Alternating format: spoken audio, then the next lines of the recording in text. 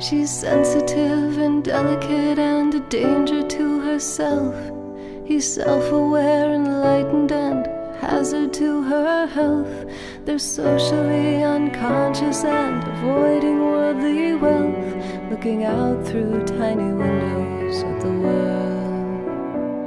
Their poetry in motion, but you wouldn't say athletic, dreaming in the dreamy dream, post-Raphaelite aesthetic, extending to the world a personality prosthetic, protesting all injustice in the world. They're just two desperately lonely people, looking out through tiny windows at the world.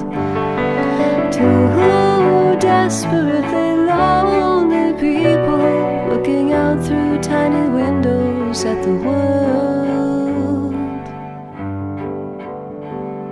They're totally consumed by all the tragic comic endings in the cornerback apartment, all the borrowings and lendings, and the see-me-sad departures, and the see-me-sad befriendings, and the wars in every corner of the world.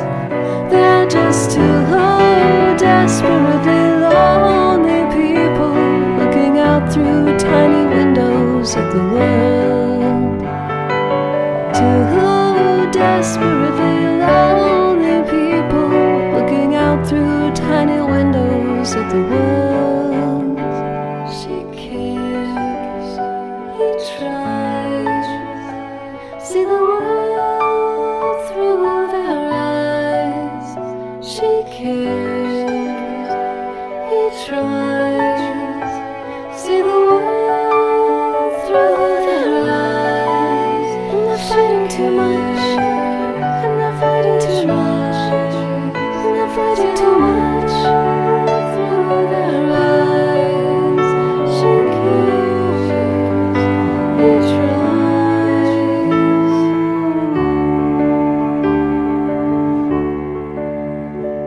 She's sensitive and delicate and a danger to herself. He's self-aware, enlightened, and a hazard to her health. They're socially unconscious and avoiding worldly wealth, looking out through tiny windows at the world.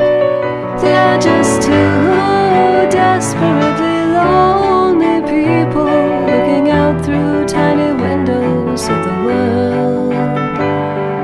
Two desperately lonely people, looking out through tiny windows at the world.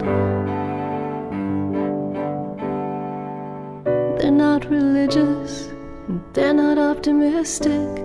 They're just ordinary people with a lot of missed appointments, and they're too sentimental, and they're hopelessly romantic. Maybe a little troubled, and they've underdressed for winter. Two lonely people, looking out through tiny windows at the world.